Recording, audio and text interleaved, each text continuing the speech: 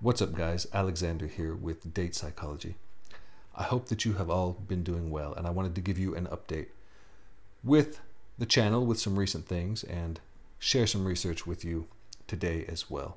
So right now I have a new camera and mic setup. Hopefully with the audio quality in particular, it's better.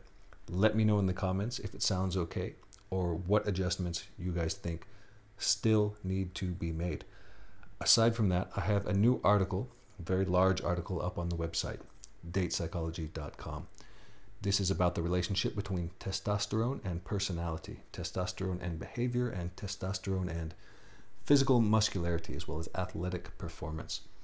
So it's up, you can read that. And if you don't want to read it, don't worry, because I'm going to make a video summarizing that for the next video very shortly. Now that I have the new setup and now that I have finished that article, I should be able to make these a little bit more quickly for you guys. So since I haven't made a video in a little while, I want to do something a little different today, and I thought we could go over some recent research that caught my eye. I'm going to share 5 studies with you guys. Can't go into them in a lot of detail. I'm going to go over them very superficially. I'm going to describe them kind of like you would read in the abstract, and let me know if any of these catch your eye. If there are any of these studies that you guys really like, I could go over them in more depth in the usual format where we do a really deep dive into what the study says. Or we could even look at similar research. Some of these I might even decide to cover at a later date. It's all new research in any case. So new studies, interesting things across a few different fields that I wanted to share with you guys. Let's go ahead and look at the first one of these right now.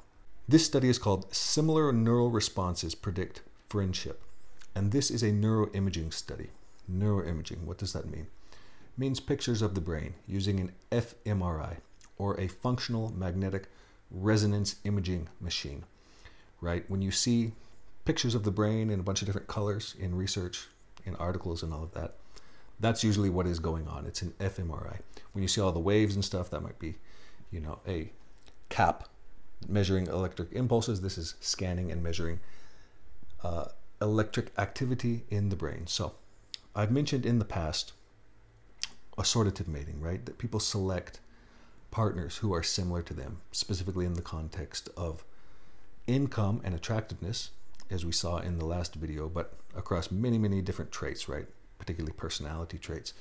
We see that in friends as well.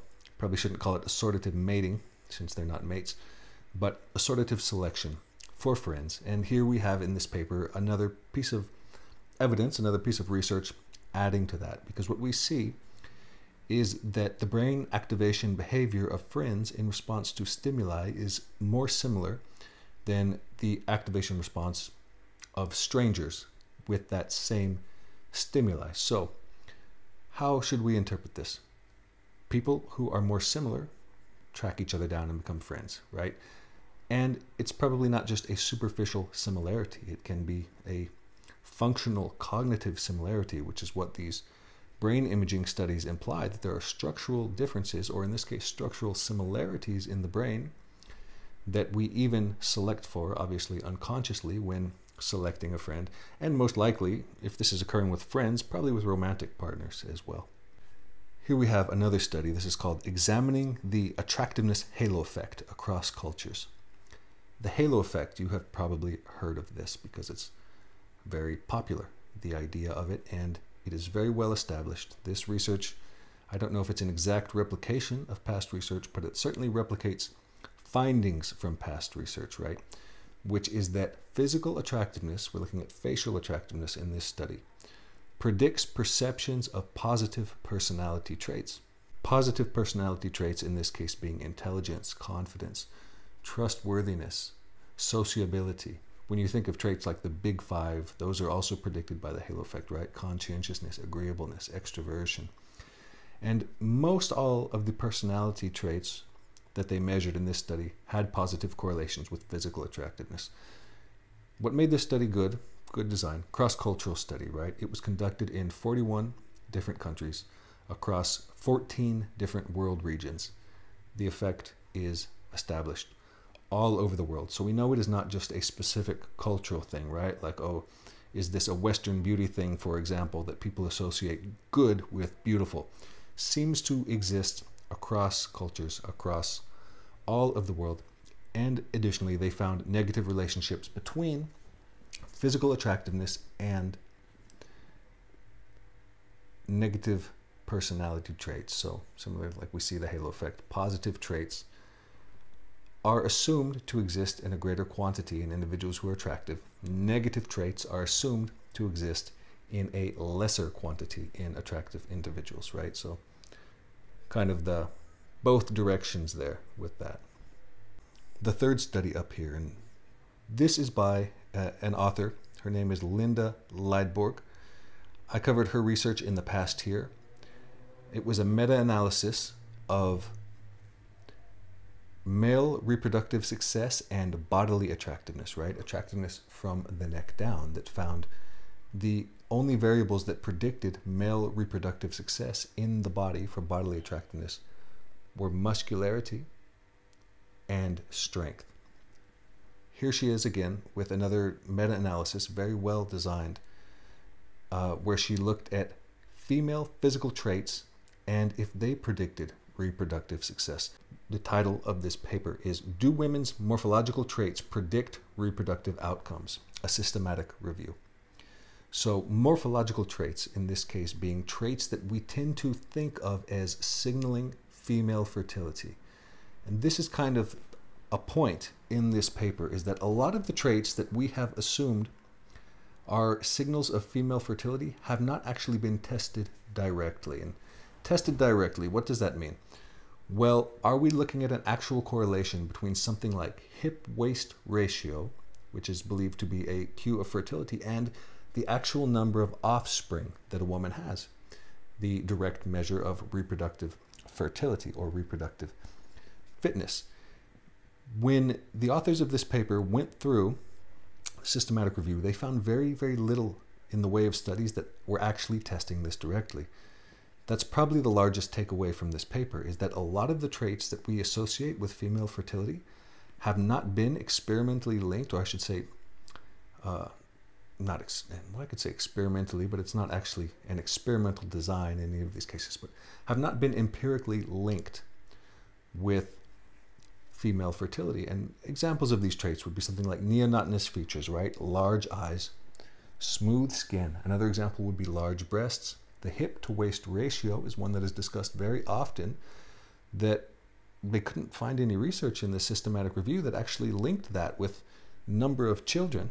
So what they did find was that the 2D, 4D ratio represented most of the research linking a fertility trait, or I should say a sexually dimorphic trait, with fertility outcomes.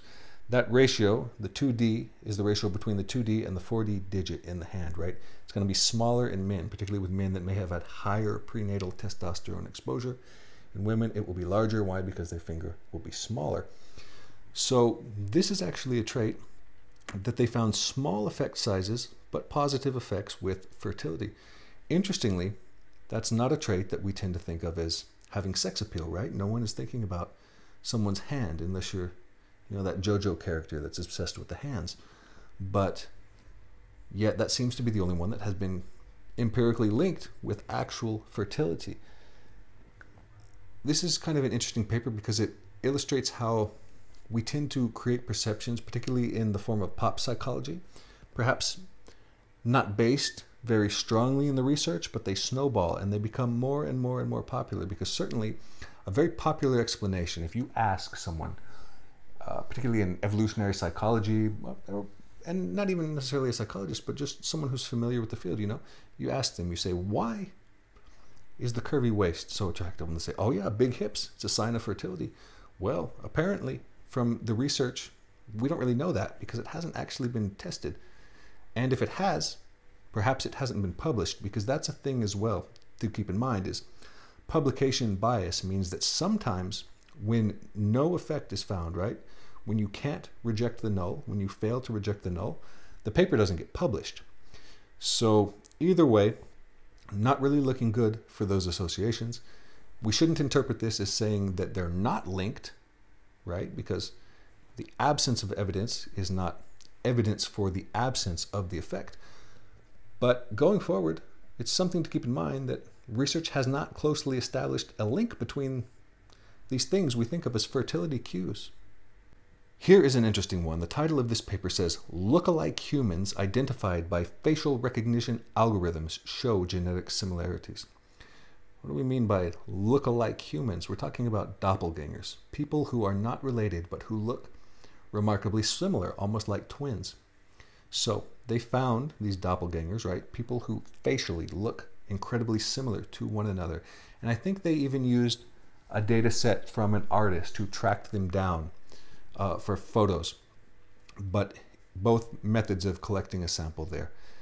And they looked at their genetic profile, and they found that people who have these remarkably similar faces also share a great deal of genetic similarity beyond the genetics that would contribute only to facial similarities. So it may actually be the case that people who look incredibly similar to one another also are going to be a little bit more similar in personality or behavior. This is interesting because it's, of course, reminiscent of very early theories in psychology, kind of discredited theories at this point, which were kind of like that physiognomy, right? The idea that people's faces tell you a lot about their personality. They would say, he has a large forehead and protruding eyebrows, right? So that means that he has a criminal. He's likely to be predisposed to being a criminal. You can see that he has narrow eyes, which means, and they're bright eyes, which means that he is intelligent. And these kind of associations with personality and facial features go back really, really far in human history. I believe you can see in the recruitment of Roman legionnaires where they'd say, this person has bright eyes or sharp eyes. You can pay them a little bit more. You can put them in a role that requires higher intelligence because they viewed that as a sign of intelligence. I'm not a historian. Don't quote me on that, but it's something that I have read. Certainly in the late 19th century, we still see a lot of that in early psychology.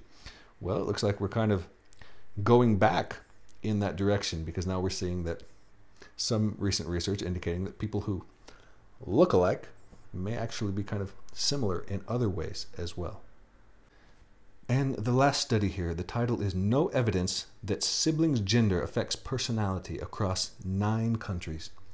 Good. So here again, we see kind of a cross-cultural observation. So good to know right off the bat from the title. And what are we looking at here? We're testing the idea that home environment influences personality. Home environment, in this case, specifically being the difference between having a sibling at home who is a brother versus a sister, right? It's very commonly believed in popular culture that the home environment has a huge role in how children develop, right? This is a very, very popular idea. A lot of recent research in psychology is actually indicating counterintuitively that this is not the case, that home environment plays a remarkably small role in child development. Instead, what accounts for that? Well, the environment outside of the home, the non-shared environment, part of it. The other part of it, genetics. In behavioral genetics, and I have talked about this in the past, there's something called the 50-0-50 rule, right? Which describes contributions to behavior or personality, the first 50% being genetic. This rule is kind of derived from the observation across all sorts of different research that about half of behavior is heritable or attributable to genetics, right? Heritability being a estimate of genetic contribution. The 0 in the 50-0-50 rule is the home environment or the non-shared environment. And the other 50, or excuse me, the shared environment, and the other 50% would be the non-shared environment. There's a researcher, his name is Kanazawa. He's a researcher of genetics, heritability, and intelligence specifically, who has written about this. Very good. If you look up his name, if you're interested in this topic, you will find some very interesting things. But this is something that is, I say, it's counterintuitive, right? Because it's not how people think about child development in popular culture. People who are not in psychology studying this sort of thing, they think, of course, the home environment has a massive role on the way that a child develops. It's all about how you raise them, right? People say that about dogs also, right? About different breeds of dogs, right? It doesn't matter what the breed of the dog is. It's all about how you raise them. Well, in the field of behavioral genetics, at least, that doesn't seem to be the case. It seems to be that the home environment of a child actually has perhaps much less to do with their outcomes than the environment outside of the home and the genetic contribution of their parents. This study, just another piece of evidence in that growing body of evidence indicating that home or shared environment plays little role in children. Why? Because there was no difference between children raised with a brother or a sister.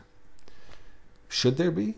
Well, you would think that behaviorally, boys and girls are very different. And so growing up with a boy in the house versus a girl in the house, if the home environment plays a big role, perhaps that would influence your ideology, right? The way that you think about women, the way that your extroversion comes out, if you're more or less agreeableness, if we're going to talk about big 5 traits or any other personality measures. Well, what they're finding here across 9 countries is that none of their personality measures looked at were actually related to having the sibling in the home or not. So something to consider there. And I'm going to sign off now. That's 5 studies. I'm going to make another video for you guys very quickly on the new article on testosterone and personality. Check the website, datepsychology.com, if you want to read that first, or just wait for the video. If you like this, like, subscribe. If you liked any of the studies in this, leave a comment if they caught your eye, caught your ear. We could go into them more in depth in the future. And since this is a new camera and a new mic, leave a comment. Let me know how the sound is and if you think I need to make any changes for upcoming videos. Thank you guys so much, and I'll make another video very, very soon.